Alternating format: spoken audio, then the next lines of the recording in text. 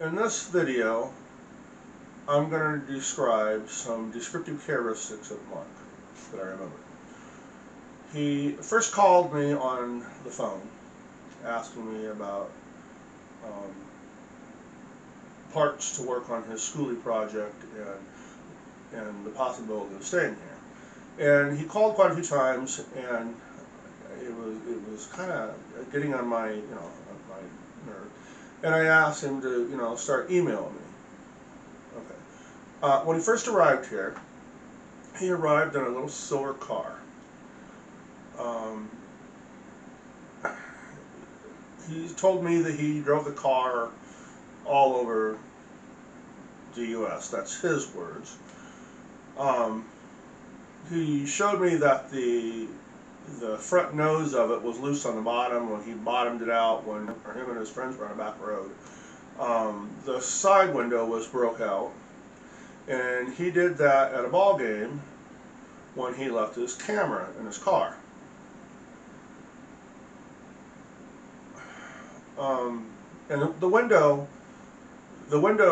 from the day when he was first here with the car and then he came back with the bus, the window was fixed. Either that or it was a different car that looked identically the same, but I believe it was the same car.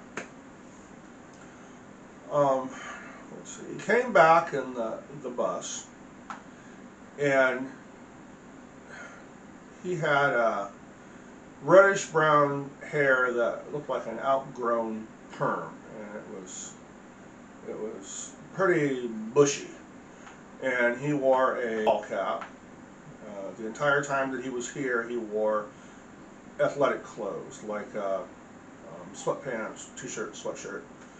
When he first got here, he wore leather sandals, and I said, "Hey, that's not such a good idea. We have farm animals running loose, geese and chickens." And then he wore New Balance shoes. He brought with him a dog. I would describe as maybe a golden lab. And he didn't tell me the name of the dog, but I heard a couple times him using the name Bud. Told him I wasn't, too happy about him bringing the dog, and he said the dog was really mellow and it would get along with the animals. And he kept it on a chained out when he was here, but I have to admit the dog was very mellow. And later on, I was starting to wonder if the dog was actually Priscilla Chan's, because on the last day she came here to pick up the dog, and he drove the bus out of here, and then she took the dog in a car. Well, let's see. While he was here, he was talking about his idea of doing these online videos, and he thought this was going to make him money. He showed me that he got a new camera. Said he got it for his birthday. I don't know if one parent bought it for him or both. And he was talking about it had it was a Sony disc camera, and he said it had new 3D architecture that makes vivid videos that look more realistic. Okay. He talked about his dad. His name's Ed. He's a dentist. He talked not too much about his mom, but it sounded like she was into psychology, because I asked him what he was going to go to school for. He said he was taking elective classes first, and he wasn't sure, but he thought about getting into the same field as his mom. That was his words, not mine. He talked about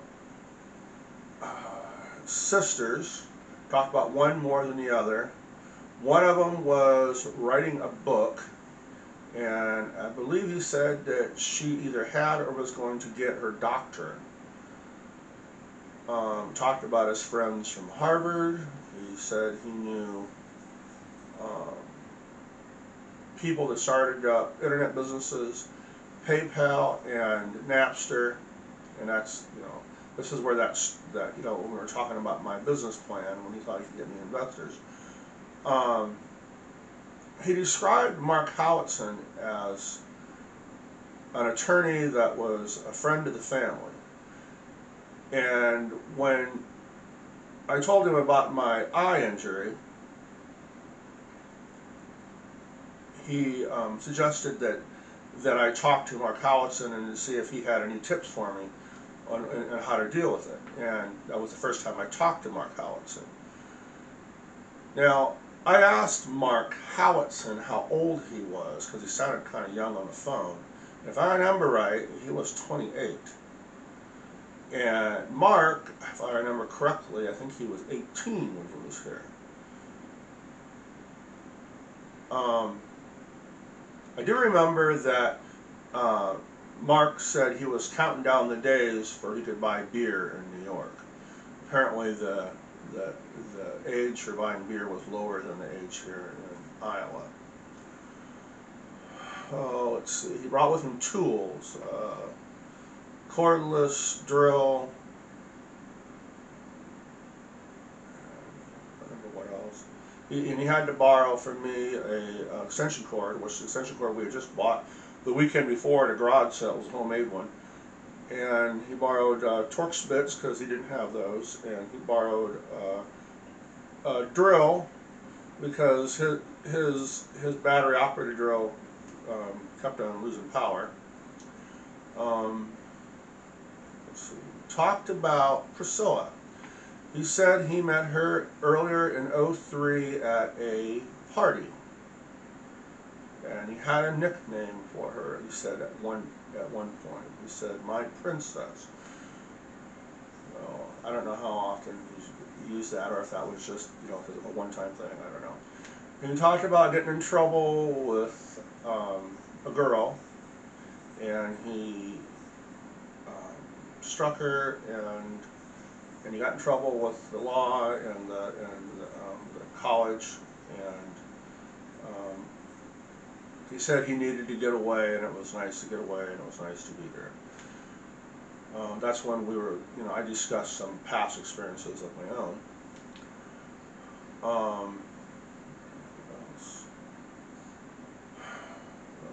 Let's see.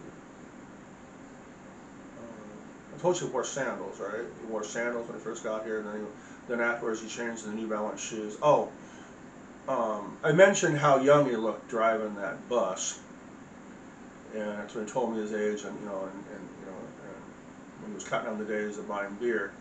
And we were talking about the eye injury, and he mentioned that he was colorblind. And I said, "You're colorblind and you're driving the bus."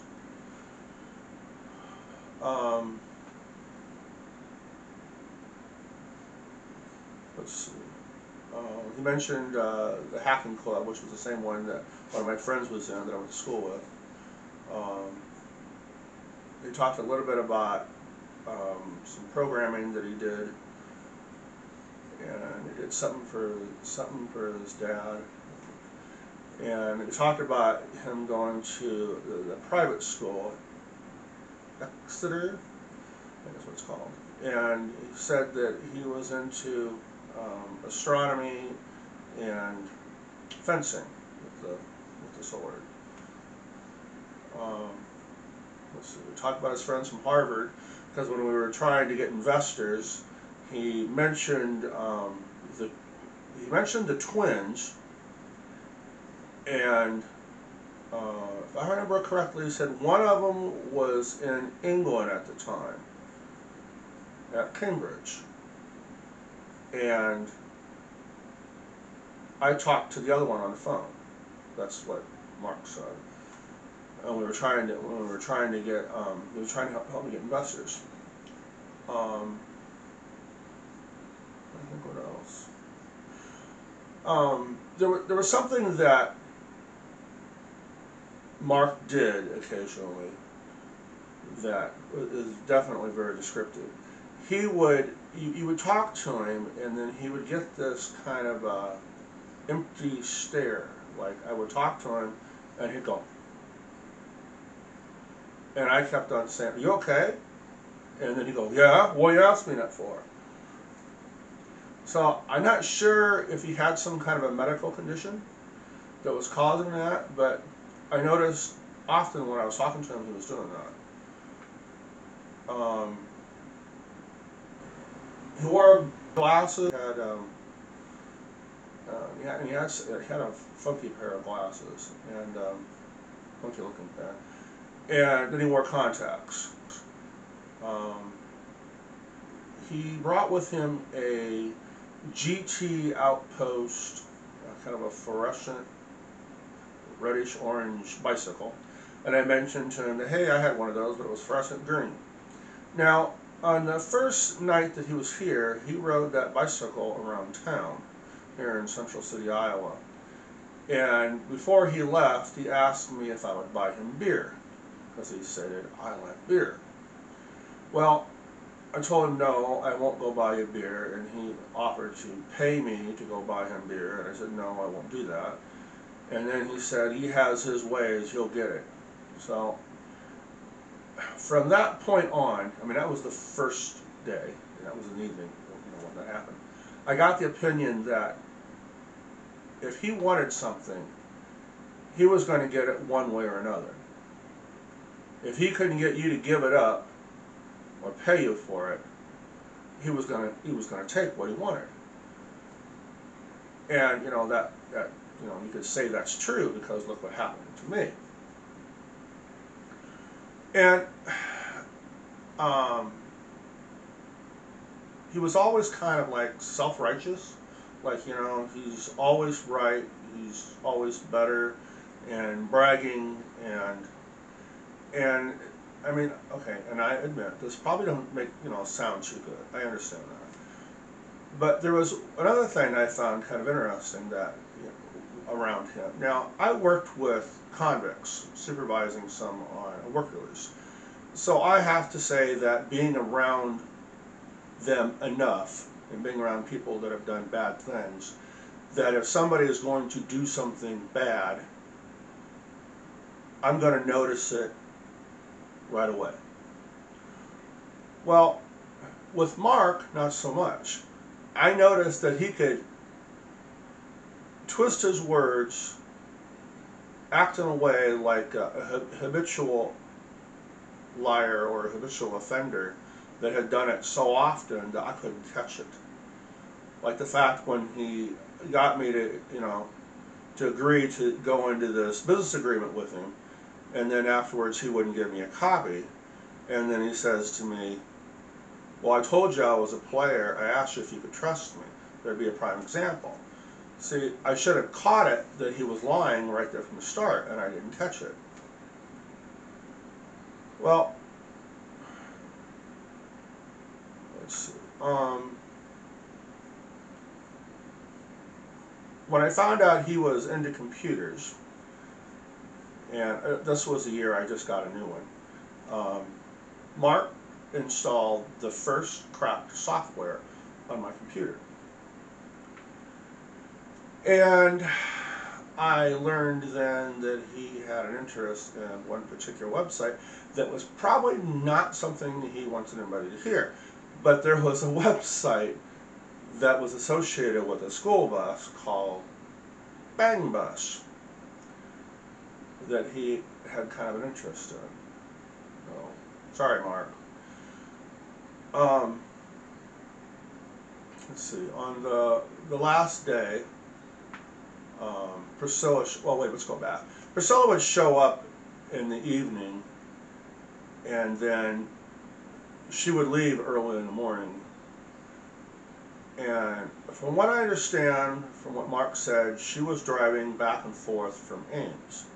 So I don't know if, while they were visiting, if she was staying with another college student in Ames during the daytime or what. And then on the last day when she came to pick up the dog, I remember Mark saying, well, she's on her way from Ames, I got so much time to get ready to go.